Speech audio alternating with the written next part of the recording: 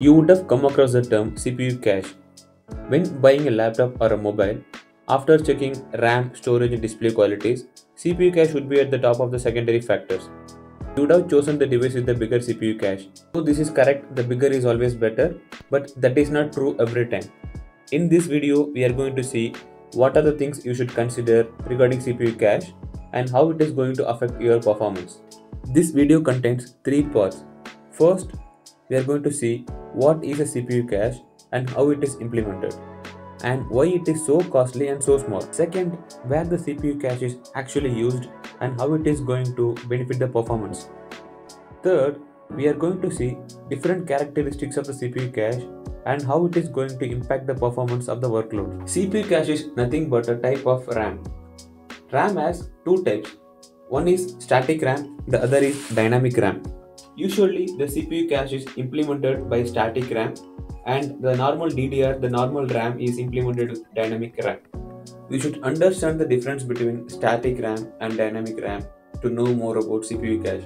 Then only we can say why the CPU cache is so big and so expensive. This is the 1-bit implementation of a static RAM. It means to store either 1 or 0, just 1 bit, you need this big circuit. As you are seeing 6 transistors to store the 1 bit, and it needs a constant power supply at this place to keep the data intact. Because of this, the static RAM is going to take so much space in the chip real estate. It requires a constant power supply, and the power supply is going to power 5 transistors in parallel, so it is going to be so much power hungry. On the other hand, this is the typical dynamic RAM implementation. It is implemented with a single transistor and a single capacitor. Presence of electricity in the capacitor is going to determine whether it is 0 or 1. But there are many drawbacks here. Because it is implemented with a capacitor, a reading is going to deplete the capacitor, so every read in DRAM is going to follow up with the write. And as the capacitor is very small, it is going to leak very faster. This also requires constant recharge of this dynamic RAM. Because of these factors, this dynamic RAM is going to be very slow, but as it is implemented just with one transistor and a capacitor, it is going to occupy very small space. So DRAM is going to be very small and cheap. This is second part of the video. In this section, we are going to see where exactly the CPU cache is coming in the system architecture and how it works. This is a typical system architecture. There is going to be multiple levels of cache between the CPU core and the main memory. These caches are named based on the level they are set. Usually, instruction cache and data cache are separate. Whenever the CPU wants to work on any data which is residing in the main memory, it will be first transferred from the main memory to the L3 cache. From there, it will be transferred to the L2 cache. From there, it will go to the L1 cache, and then the actual operation will be performed on the data. One thing you should remember here is, further there, the cache is going to be slower and bigger. How does the cache is going to improve the performance? As you know, the cache is going to be much faster than the main memory.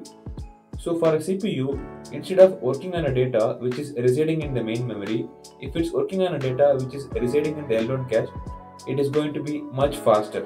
But anyway, to load the data from the main memory to the L1 cache, we have to access the main memory. In that case, there is no speed advantage. So for the first time access, we are not going to see any performance gain, but the subsequent access on the same data is going to give way better performance. Also, when a data is being loaded into the L1 cache, not only the data, also some data which is next to that particular data is loaded into the cache. In that case, if the next instruction is going to work on the next data, that data is already residing in the L1 cache, so this time we don't need any memory access. This is called preloading the data. Till now, we were talking about these caches are giving performance improvement, but we didn't discuss how much gain we are going to get out of these caches. On the left side, you can see a table having a comparison for a typical CPU. Here, the time measurement is happening in the unit called cycles. Cycles is nothing but how long a CPU is taking to perform one operation. For example, if a typical CPU takes 2 nanoseconds to perform an addition, for that CPU, the cycle time is 2 nanoseconds. You can see the access time for L1D cache is 3 cycles.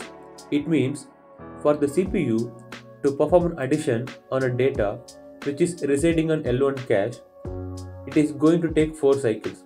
It means to access the data, it is going to take 3 cycles, and to perform the addition operation, it is going to take additional 1 cycle, total 4 cycles.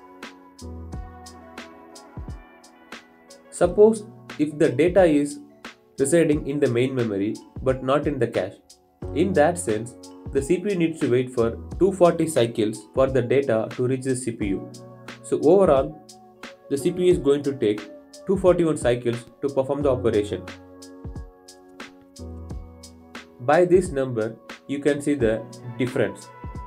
So, if the data is present in L1 cache instead of main memory, you are going to get 80 times performance improvement. This is third and final section of this video. In this section, we are going to see how the performance is impacted by coding style. To benchmark the performance improvement, let's take a program which is going to traverse a linked list, and each node in the linked list is going to be in the type struct L. Struct L is having two members. One is a pointer to itself, another is an long integer array. So as you can see, the size of the struct L is going to be varying in multiples of 8 bytes in a 64-bit machine. For non-C programmers, you can consider the struct as an object whose size is going to vary in multiples of 8. So we are going to see the performance implications by varying the size of the structure and by varying the length of the linked list. This is the benchmark graph after we have executed the code with different endpad size and different dataset size. Just remember, this benchmark suit has been executed on a machine which is having 16 KB of L1 data cache and 1 MB of L2 cache. Let's just consider the purple graph with a triangle. The endpad size for this graph is 31. In that case, the struct length is going to be 256 bytes. When you see the graph, as long as the data set is less than 16 KB, which is at this point 2 power 14, the access time for each member is in single digit cycles. Because the entire data set is less than 16 KB, the whole data set can reside in the L1 cache itself. In that case, whenever the CPU wants to go to a new member, that data is already there in L1 cache. As you know, the access time for the L1 cache is in single digit. The data access time is going to be very low.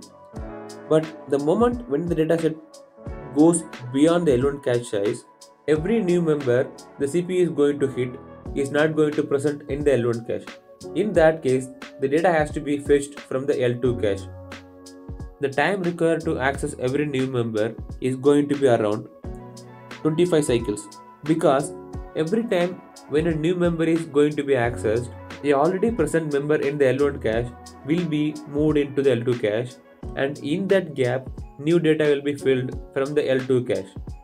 So overall, this time is going to take somewhere around 20 to 30 cycles.